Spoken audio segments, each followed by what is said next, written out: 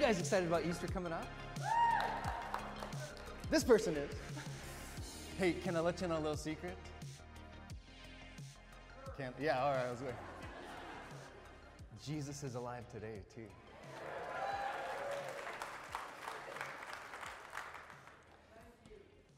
You're welcome. That was free. That's bonus material right there, Ray. Hey, I want to, before we get into the Word today, and before I have you turn to James chapter 3, look in the seat back in front of you, and I want you to find these Easter invite cards right in front of me. Come on, everyone find them, and I want you to actually take them out of the seat back and hold them in your hand. And you know, what Pastor Eddie was saying is true. God really is on the move at Rev City. God's doing something here. God's doing something special.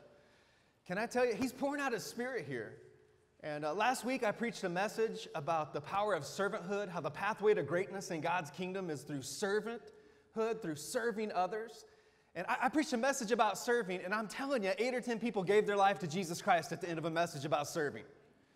And I'm just telling you, that's worth celebrating. Come on, lives changing. Listen, here's what I'm saying is that it's about the Spirit of God, that God is moving in our midst. And people are coming to know Him, and people are giving their lives to Him. And how do you know that's what really matters, amen? And so I wanted you to just take these cards in your hand, and I want to encourage you with something. These 3 cards that you have in your hand represent 3 people in your life. And when Easter rolls around, people in your life, come on, friends, family members, co-workers, neighbors. Easter Sunday rolls around, people are more likely to be responsive to an invitation to come to church. And so I wanted you to hold this in your hand, and I just felt the Holy Spirit just put on my heart to take a moment, hold these in our hands, and pray over them. And just activate faith for what these represent. An invitation to a precious person in your life who maybe today is far from God, or maybe today has drifted from God. Maybe they know they need God, maybe they don't even know. But that this represents an opportunity to go and just say, hey, Easter Sunday's coming up in a couple Sundays, would you go with us? Would you meet me there? Would you come and experience what God's doing at Rev City? So come on, would you take those in your hands, and as I pray over them, right there where you sit, would you pray over them and just activate faith for who they represent in your life? And so, Lord, we thank you for the fact that you are moving in our midst. You're drawing us nearer. You're drawing us closer. You're leading us deeper, Lord. You're moving every Sunday, and people are responding to the preaching of the gospel and giving their hearts and giving their lives to you, Lord. And we recognize it's not because of anything that we could do. It's because you are here, and because you are moving, and because you are showing up, Lord, because you are stirring hearts and softening hearts. And Lord, we thank you for the celebration that's coming up here in a couple of weeks, and we remind ourselves it's about Jesus. It's about celebrating the fact that you loved us so much, you loved the world so much that you sent your only Son to die on that cross and to raise again, that those who believe would not perish but have eternal life. And so we anticipate, God, that you're going to move mightily on that Sunday. And we thank you, Lord, for the next couple of weeks, that you would lead us, that you would stir our hearts, that you would create divine appointments, Lord, that you would bring someone to our remembrance, that you would bring us across someone's path, Lord, that you would give us the faith and the courage, Lord, to speak up and to invite someone to come and to hear the good news of Jesus Christ on Resurrection Sunday morning. What a privilege it is, God, that we get to serve as your hands and feet. What a privilege it is, God, that we are entrusted with the message of hope, the message of life, the message of freedom, the message of resurrection power. And thank you for the privilege of inviting others to come and experience who you are and what you do in our lives. And all God's precious and handsome people said, amen, amen, amen, amen, amen. So thank you for taking those and just being led by the Lord and being obedient to invite people to come and experience Jesus this morning. If you have your Bible this morning, turn to James chapter 3. Turn to James chapter 3. Man, you guys are looking good this morning. Woody was right. Come on, turn to a neighbor this morning and just say, you're looking good. Turn to your other neighbor who was your second choice and ask him, have you lost weight?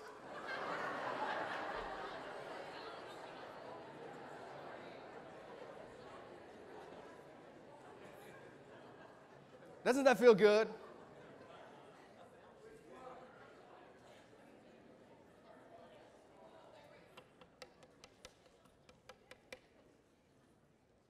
All right, we're continuing this morning in our series, 10-Year Challenge. And the inspiration behind the series was that thing that went viral on social media where a lot of my family and friends and celebrities were posting images of themselves from present day alongside one from about 10 years ago. And it just began to inspire me with the reality that our life, your life, will look different. 10 days, 10 weeks, 10 months, 10 years from now, your life is going to look different.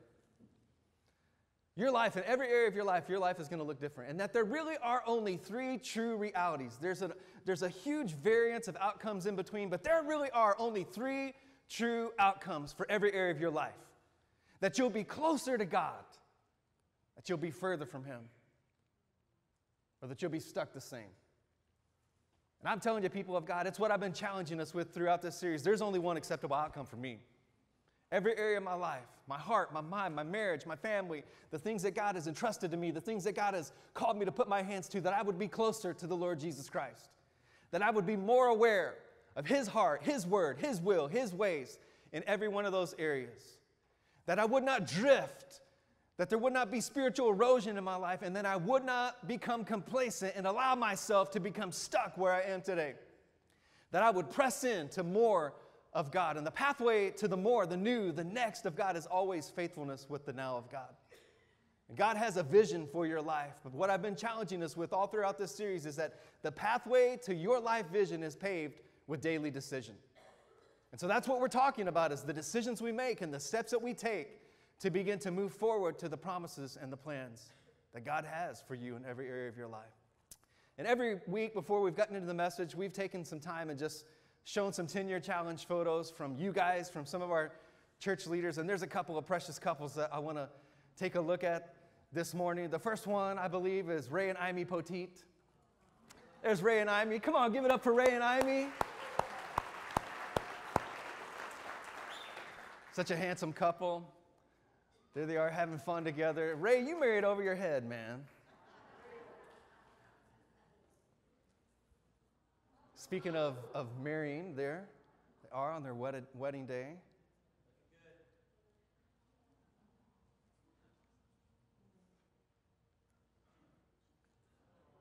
Which one's Ray?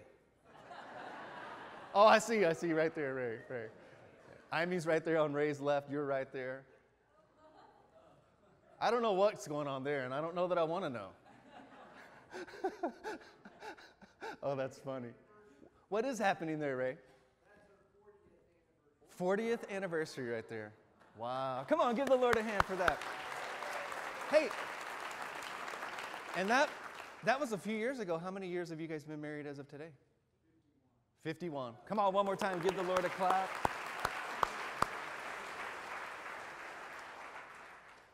Next we have Woody and Marla Davis. There's Woody, serves as an elder. He stood this morning, led us in communion. Yeah, give him a hand. There they are on their wedding day. Woody, you're looking handsome, brother. There they are, once the Lord had added to their family. 3 handsome boys there. And God's continued to add to their family. Yeah, He's been faithful, huh?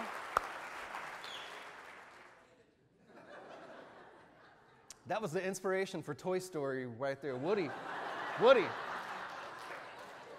Isn't his name even Woody in Toy Story, the Calvin?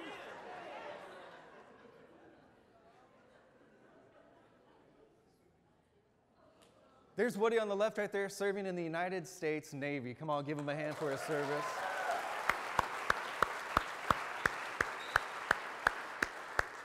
And there's Woody on the right. I asked him, I said, Woody, is there a picture of you of you in short shorts and tall socks? And he delivered. There he is right there. Come on, where is that? When and where is that? Do you remember, Woody? That's in Hawaii. Had to be in the 80s sometime, right? Yeah. Come on, give it up for Woody and Marla and Ray and Amy. Hope you've enjoyed that, just and taking a few moments to just experience that. And so there's really only 3 true outcomes: that you'll be closer to God, further from Him, or stuck where you are today. The pathway to the vision that God has for you, and He wants you to have a vision. Proverbs 28 says that people perish without a revelation, without a vision. We begin to get a dream for our life. We begin to apprehend what God has to say about life and what He's leading us to. Jeremiah 29:11 says that he has a good plan for you. He has good thoughts towards you. He has a hope. He has a future for you. And so he wants you to have a vision. And it begins, it says, that scripture says, without a vision, people cast off restraint. But when we begin to know God has a plan, good thoughts of hope and a future, we begin to live differently. We begin to live intentionally. We begin to make different decisions. And that's what this whole series is about.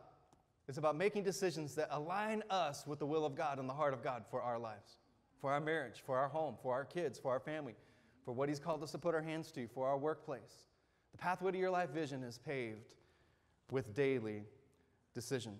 And so as we're ramping down in this series, I begin to just say, Lord, what are some of the things that just practically I could begin to just unpack for us as a church family that are real tools that we can put in our toolbox to begin to discover, and not just discover, but begin to experience and enjoy those things that you do have in your heart for us. And he began to just speak to me that our life is largely comprised, the life that we lead is largely comprised of the thoughts we think, the words we speak, and the company we keep. And so a couple weeks ago, we talked about the thoughts that we think, that the Bible says, do not conform to the pattern of this world. Another translation says, to the behaviors and customs of this world, but be transformed by the renewing of your mind. And so we talked about how significantly important it is that we begin to break free from the way the world thinks, and we begin to allow the Lord to begin to transform us by the renewing of how we think. In fact, the New Living Translation says it so clearly, let God transform you into a new person by changing the way you think. And then right there in the shadow of that verse, it says, then you will learn to know God's will for you, which is good and pleasing and perfect. So listen, we're saved by grace, but we're transformed by the renewing of our mind. This is important because your thoughts, listen, the thoughts that you think, thoughts become words. And words inspire actions. And actions have a way of turning into habits. And the habits that we develop affect our character. And the character of our life affects our destiny. All starts with thoughts. The thoughts you think, the words you speak, and the company that you keep. Listen, having a thought is not a sin. Having a thought is not a sin. We can't always control the birds that fly through our lives. But I'm telling you this morning, people of God, we have something to say about which ones build the nest. We have a say about which ones take up roost within our mind. The Bible says that we can take every thought into captivity to the obedience of Christ. So thoughts become words. And I want to talk to you this morning about the words you speak. The words you speak. Listen. Again, having a thought is not a sin, but the reason it's important is because thoughts become words. And men, you need to listen to me this morning. When your wife asks, do these new pants make me look fat? No. The answer is always no, Ray. We have a winner. No, listen, the thought that you have is not sin. It's when that thought becomes a word. That's when you have sinned and fallen short of the glory of God. I mean, am I right? Even if you look and it's like, well, they're not the most flattering. And how many of you ladies want us to be real honest when you ask us that, by the way? We'll just do it, take a moment. I don't see many hands. I see a few, though. How many of you would say you want us to be honest, but when we're honest, you want to kill us? So the thought that you have is not a sin. It's the word that you speak. It's when that thought becomes a word. Listen, the words that you speak are affecting the direction of your life. Look at what James chapter 3 has to say. Starting in verse 3. And it says, when we put bits into the mouths of horses to make them obey us, we can turn the whole animal. Or take ships as an example. Although they are so large and they're driven by strong winds, they are steered by a very small rudder, wherever the pilot wants it to go. Likewise, come on, say likewise. The tongue is a small part of the body, but it makes great boasts. Consider what a great forest is set on fire by a small spark. The tongue is also a fire, a world of evil among the parts of the body. It corrupts the whole body, sets the whole course of one's life on fire, and is itself set on fire by hell. It says it determines the course of your life. It determines the course of your life. Listen, this is a challenging scripture. And it goes on, it says, all kinds of animals, birds, reptiles, and sea creatures are being tamed and have been tamed by mankind, but no human being can tame the tongue. It is a restless evil full of deadly poison. And let me just stop and interject something right there. What this Bible scripture says is true. No human being can do it. But you can do it by the power of the Holy Spirit. You can't do it in your own strength. But God didn't leave you to your own devices. He sent the power of the Holy Spirit. And you can't do it in your own strength, but you can do it by the power of God. And it says, with the tongue we praise our Lord and our Father, and with it we curse human beings who have been made in God's likeness. And out of the same mouth come praise and come cursing. The same mouth that comes to church and sings, how great is our God, goes home and complains and grumbles and criticizes and fault finds. He says, my brothers and sisters, this should not be.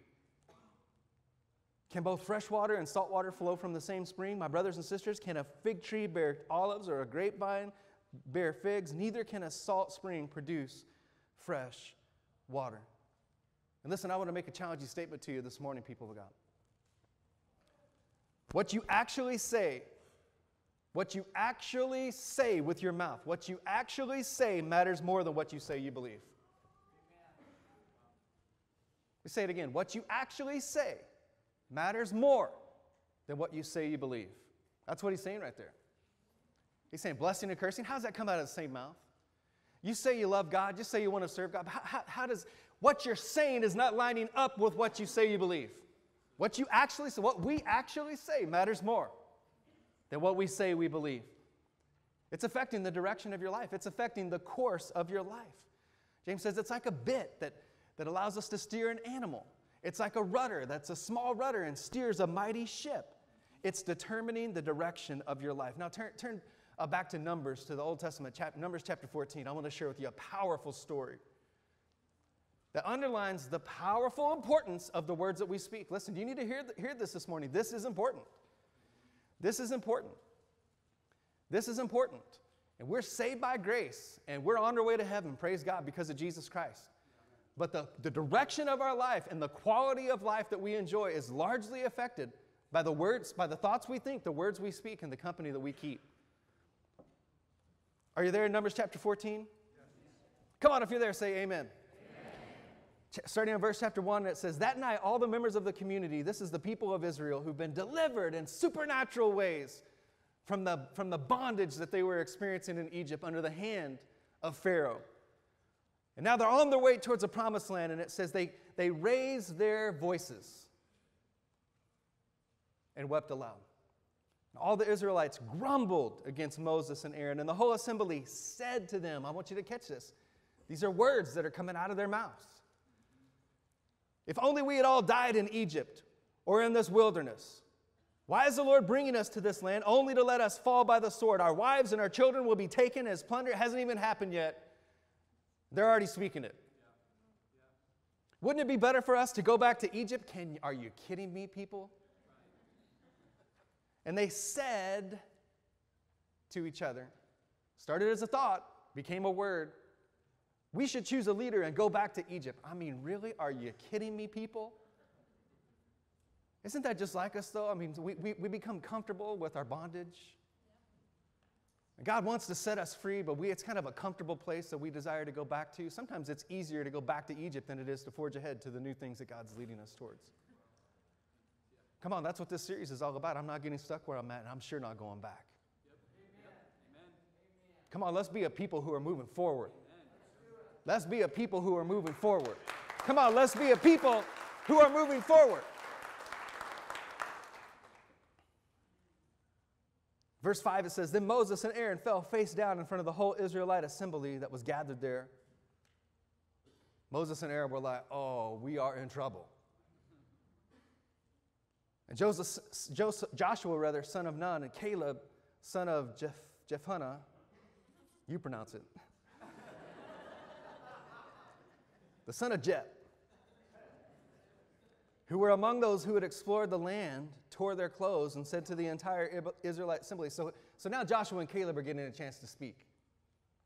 See what it says right there? It says, they said to the entire Israelite assembly, the land we passed through and explored is exceedingly good. And if the Lord is pleased with us, he'll lead us into that land. It's a land flowing with milk and honey. He'll give it to us. Do not rebel against the Lord. Do not be afraid of the people of the land, because we will devour them. Their protection is gone, but the Lord is with us. Come on, touch 3 people and say, he's with you. He's with you. He's with you. He's with you. He's with you.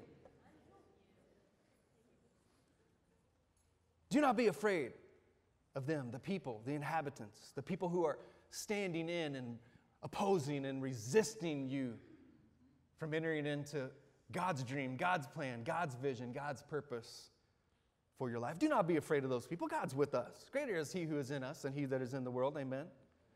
But the whole assembly talked about stoning them.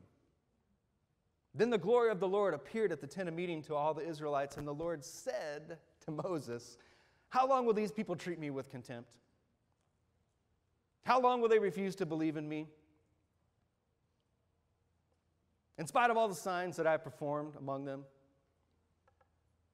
all the things that God's done in your life, how long are you going to doubt, grumble, complain, murmur, worry? Go back to Egypt.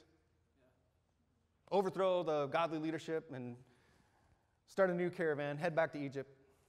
How long? How long? How long will these people treat me this way? For time's sake, the next 6 or 7 verses, you can kind of glance at it yourself if you got your Bible there with you or you're scrolling down on your phone or whatever you're using to read this morning. Moses begins to reason with God.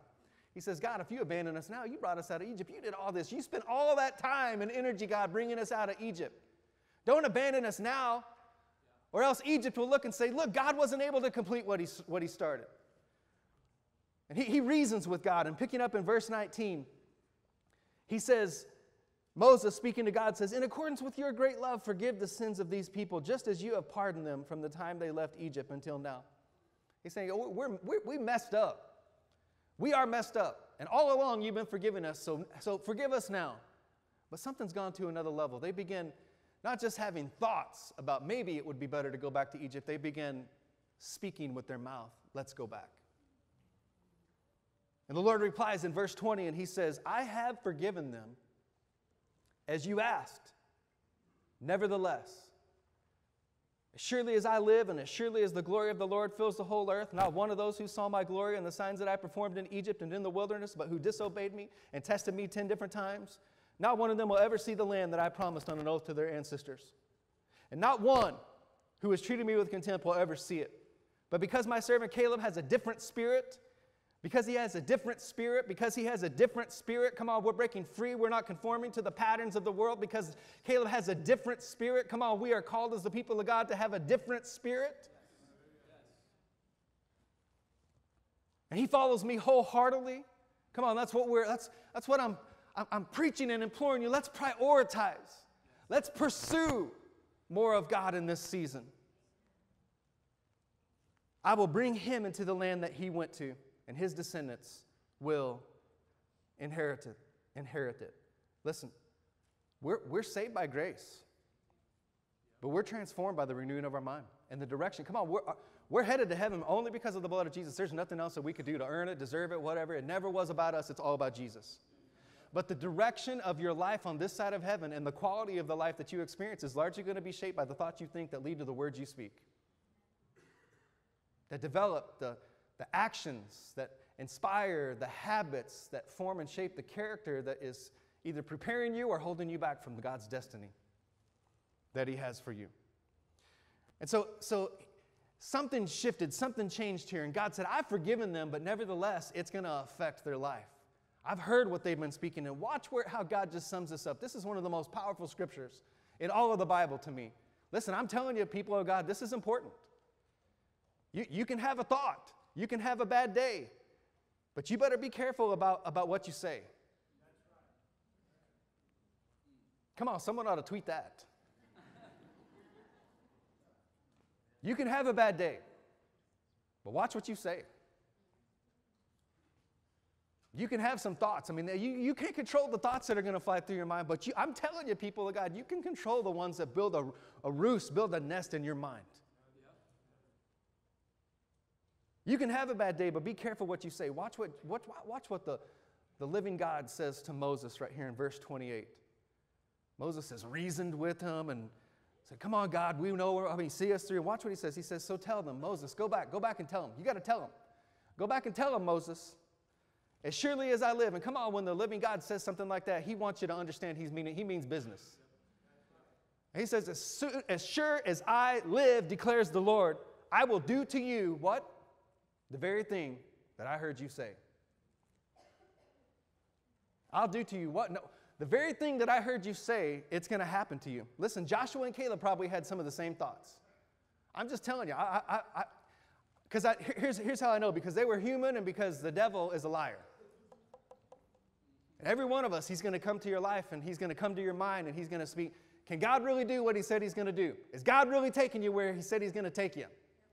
And I promise you, Joshua and Caleb experienced those same thoughts. But they applied the principle that came out in the New Testament, and they took captive those thoughts through the obedience of God.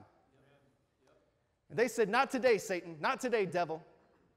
Our God is exceedingly great, and the land that he's called us to is exceedingly good. We're not going to be afraid of those people who are standing on that place trying to intimidate us and put fear in our hearts. We're moving forward to the things that God has for us. They took captive those thoughts, and they began to speak by faith. They were convinced in their heart that their natural circumstances did not dictate their future. Who God is and what God said reigns supreme in their life. Come on, it's true for you and me today. The enemy's going to come. He's going to lie. He's going to tempt. He's going to intimidate. He's going to try to create fear.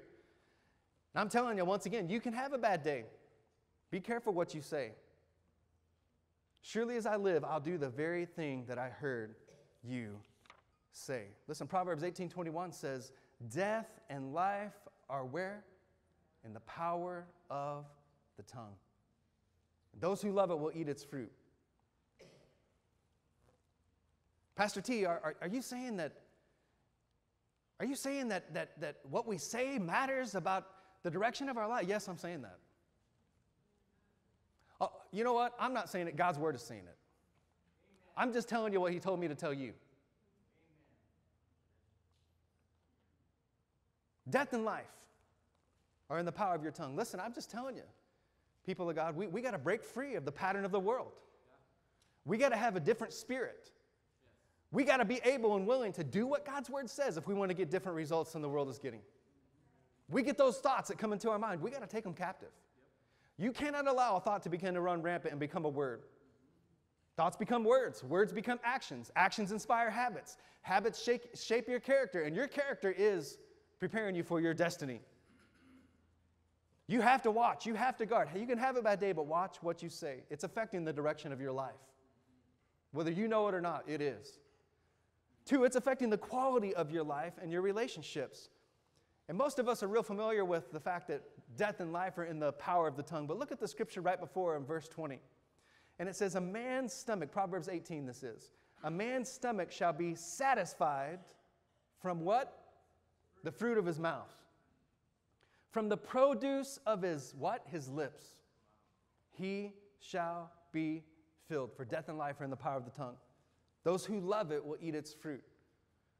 Those who appreciate it, those who understand this concept, those who are willing to take ownership of what God is trying to say to us as his people and begin to discipline and train up our tongue, begin to guard our tongue, begin to watch what we say, begin to be mindful about what we say. He said, those who love it, those who appreciate that, you're going to eat the fruit. And let me just tell you, you're eating the fruit one way or the other. But it's affecting what you're speaking. Are you speaking life or are you speaking death?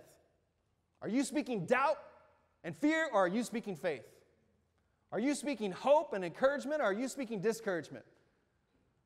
Are you speaking something that unifies, or are you speaking something that divides? Life and death are in the power of the tongue.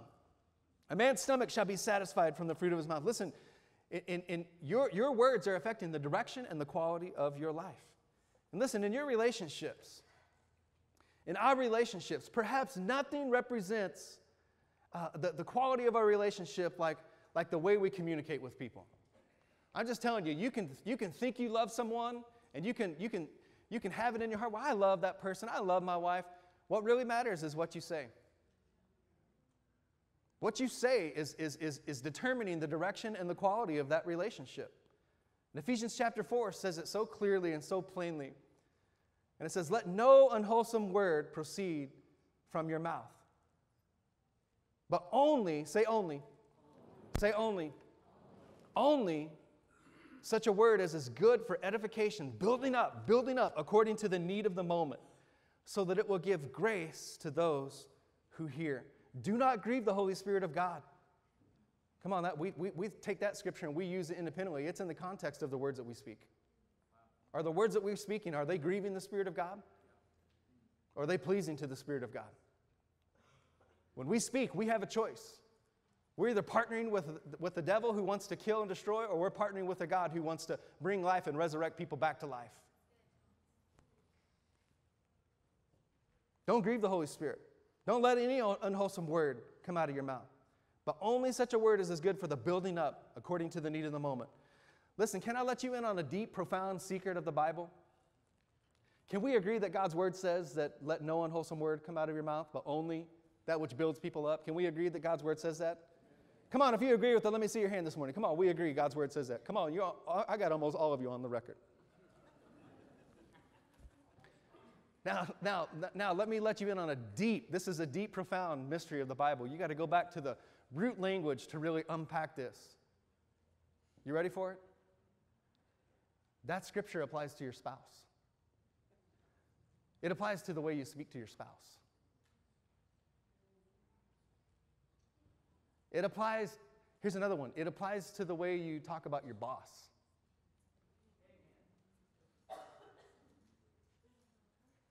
Why is it? Come on, why is it? We can read that. Why is it that the people that we care the most about, why is it that the people that are closest to us often get the worst of us? You know what I'm saying? Do you guys know what I mean? You could be having a bad day and you're still, most of us, for the most part, most of you, you could be having a bad day and you'll still treat the gal at Starbucks nice. You could be having a bad day and you'll still treat the gas station attendant kindly. But then, boy, when we get home, come on, who knows what I'm saying? Or is it just me? Is it just me in the way Amity treats me?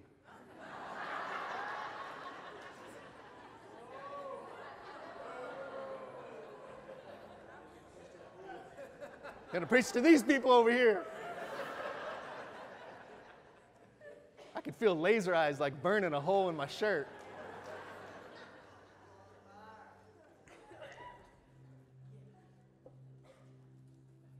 Listen, I'm going to make a powerful statement. You might not have a marriage problem. You might have a mouth problem. Let me say it a different way. You don't have a problem with your big fat spouse. You have a problem with your big fat mouth. Come on, someone ought to tweet that out too.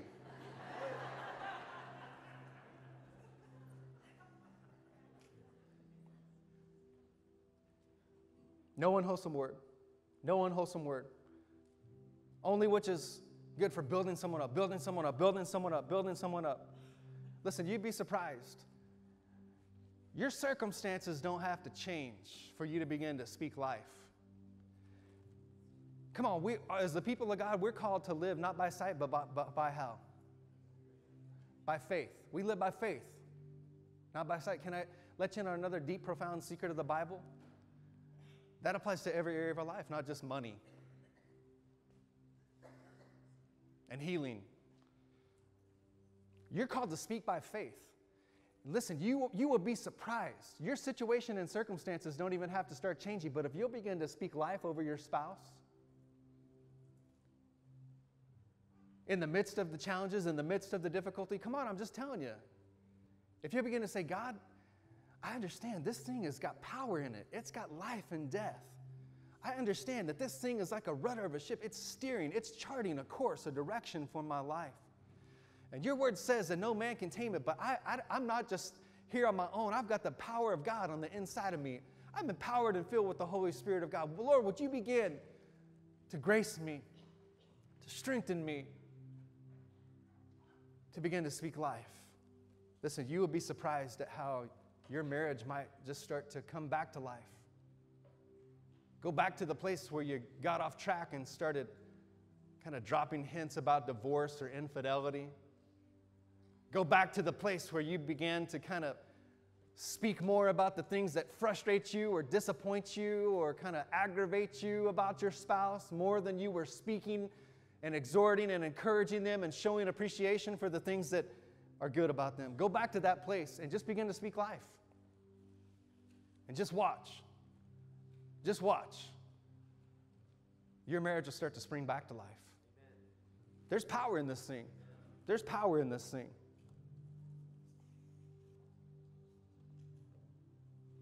Every word we speak. Come on, if the pathway to your life vision is paid by daily decision, can I just tell you, you have a decision to make about the words you speak.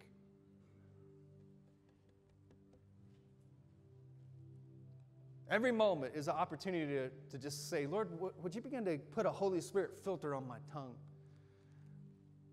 Would you begin to help me to really just line up? Is what I'm saying fit into Ephesians 4:29? Does it fit into, is this unwholesome or is this going to build someone up?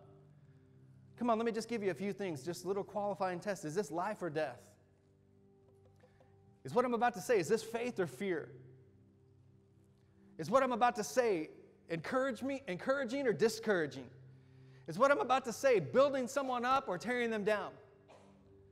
Is what I'm about to say going to draw out the goodness of God that's imparted and planted, the seeds of goodness and greatness that are in this person? Or is it going to throw dirt on it? Is what I'm about to say complaining and criticizing, or is it expressing gratitude and appreciation?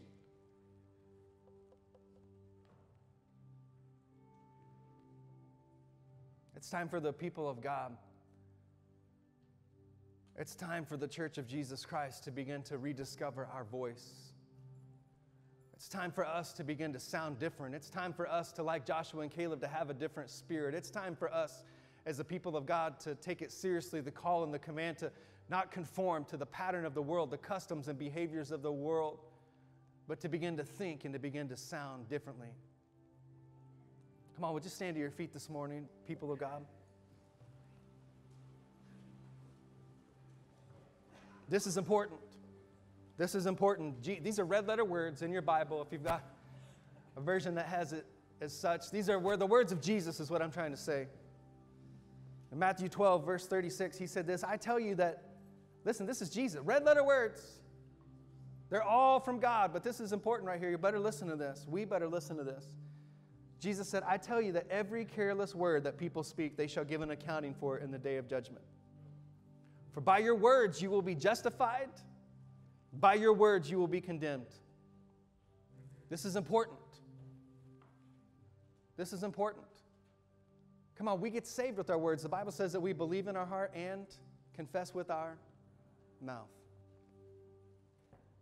This is powerful. You know, we talk about Jesus being the Lord of our life. You know, they asked him, they said, what's the greatest commandment? And you remember what Jesus said? He said that you would love the Lord your God with all your heart, with all your soul, with all your strength, and with all your mind. Right? Didn't he say those four things? So it's easy to say, well, Jesus is Lord of my life. Let me ask you a different question. Is he Lord of your mind? Is he Lord of what you're thinking, which leads to what you're saying? Is he Lord over your tongue? Come on, is it possible that what we say, what we actually say is more important, more impactful to the direction and the quality of our life, and it has more to say and more to do with how God looks at our life and appraises our life than what we say we believe? It's time for what we believe to begin to come out in what we say. Aren't you grateful that God knows every dark moment, every lustful thought, every misstep and failure? Come on, he knows that about me. He was there in those moments. There's nothing concealed from him. He was there in those difficult moments for you. And yet he still calls you the apple of his eye. He still calls you a son or a daughter. He still says that you are not just a conqueror, but you are more than a conqueror. I don't know about you, but I'm grateful. And how much more can we is a people who have been saved by grace and only by the grace of God. Begin to extend that same kind of grace to the people in our lives. Thank you, Lord. Come on, people of God, right there where you are, if you want to just say, Lord, would you become Lord over my mind and over my tongue this morning? I just want you to lift your hands before God, just right in front of you like this. Just say, Lord, thank you for reminding me or revealing to me this morning how significant and important this is. And Lord, I need your help. I want your help. I need your empowerment. You acknowledge how challenging this is, but I can do it because I have your power. I have your strength. Give me your heart. Give me your mind. Begin to convict me when I have a thought that I'm tempted to allow to become a word. Begin to just remind me of this message. Begin to remind me and convict me, Lord. And in that moment, grace me to bridle my tongue. And Lord, help me realize and remember that every word is an opportunity to make a decision. Am I partnering with you in speaking life and speaking encouragement and speaking hope? Or is this word going to tear down or belittle? Is this word going to divide? Is this word going to destroy? And then, Lord, we just say, give us the grace, Lord, to begin to make different decisions. And thank you, Lord, that as we begin to speak life over people, thank you, Lord, as we begin to speak life over our spouse, thank you, Lord, as we begin to speak life over our co-workers, thank you, Lord, as we begin to speak life over every situation, every circumstance, Lord. Thank you that we're going to begin to see things spring back to life. Come on, if you're here this morning and you realize that there have been some words that have been used of the enemy to really be harmful and hurtful to someone, and a lot of times that does happen in relationships because we're so close to one another in relationships, in marriage, rather.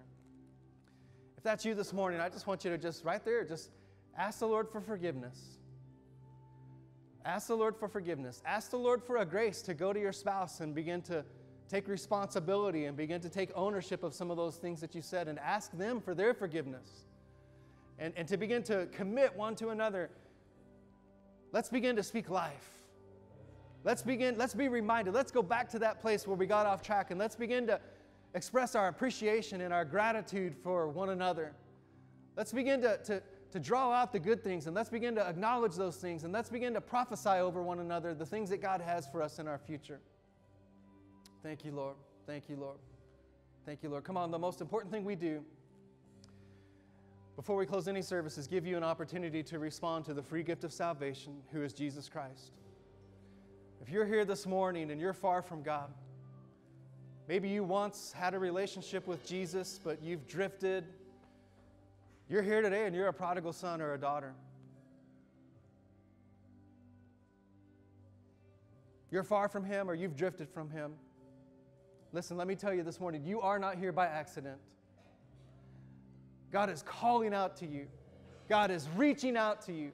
God is speaking out to you that you matter, that you are my beloved, that you are my son, that you are my daughter. And He's saying, come home. Come home today. Come home today. Run back to my arms. I'm waiting with my arms wide open. That's the heart of the Father for you this morning. And if that's you, you recognize that you're weighed down by the burden of your guilt and your sin. Today, the free gift of God is a washing, a cleansing, a forgiveness that we can only experience through Jesus Christ. And if that's you this morning, you fit in any of those camps, if that's you this morning, all I want to ask you to do is just respond by raising your hand in faith towards God. Come on, if that's you this morning. You're far from God, or you're a prodigal son or daughter. Thank you, Lord, for these precious people. Thank you, Lord, for these hands that represent hearts that are turning towards you. Thank you, Lord, for these hands that represent hearts that are coming home to you, God. Thank you, Lord. Come on, one more moment, and then we're going to pray together as all together as one church family.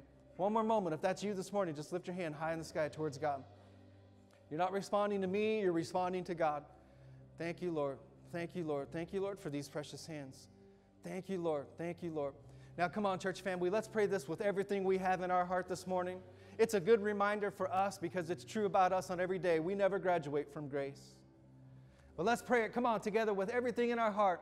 Father, in Jesus' name, I recognize my need for a Savior.